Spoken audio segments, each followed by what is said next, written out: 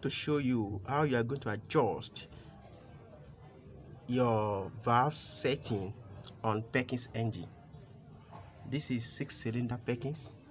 As you can see the engine. Now I want to adjust the valves. I will show you the simplest way to adjust the valve.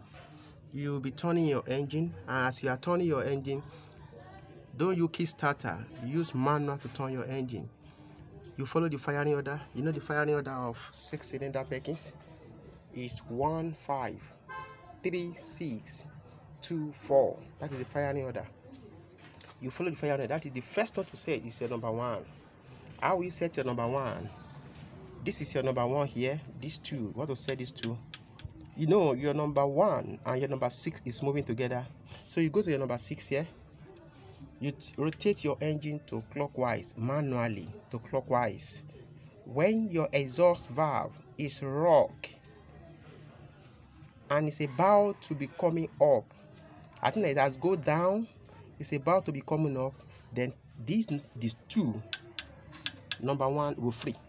Then you adjust these two. That is it. You adjust these two, your inlet and exhaust. Then you go to your firing order again. You check number 5.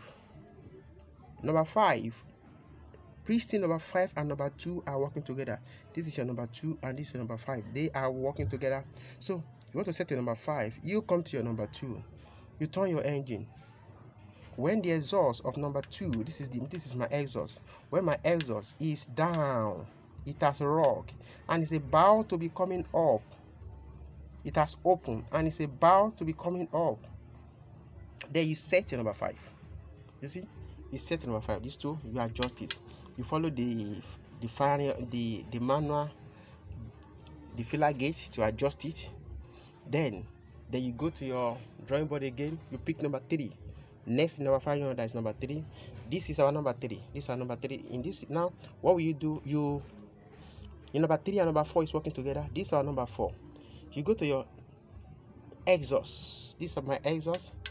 I allow this my exhaust to open. When it open and when it rock, it goes down. It pulls the spring totally. When it's about to be coming up, then you adjust your inlet and exhaust of your number 3. Then you go to your number 6. Your number 6 and number 1 is moving together, remember? Now this is my number 6. To adjust this inlet and exhaust, what will I do? I come here. When I come here, I allow my exhaust. When your exhaust is going down, as soon as it goes down and you want to start coming up, I adjust this very two. I adjust my number 6. Now, number 2.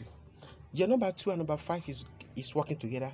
I want to adjust number 5, my inlet and exhaust number 2 now. I come to my number 5. I allow my exhaust to rock totally. And it's about to be coming up. I adjust my number 2, both inlet and exhaust at the same time. Now the last one is number 4. You remember number 4 and number 3 is working together. You come to your number 3. Pick the exhaust valve. As soon as my exhaust valve is rocked totally, then I adjust my number 4. That is how to adjust inline 6-cylinder engine. In as much as the firing order is 1 5 3 6 2 4. That is how to adjust it. Then you can see where the oil supply. There is a hole on your rocker arm. Make sure the oil is supplied. This is the means in which the oil is supplying to this rocker arm. As soon as you adjust the valve, you know, use your screw. You lose this bolt. You adjust the valve here. Use your filler gauge to adjust it, and you start your engine, and the engine will give you maximum output. That is how to adjust your valve. Now, after adjusting your valve, what will you do? You observe your engine, see how the engine is performing, and that will really help you to see how the efficiency your engine is.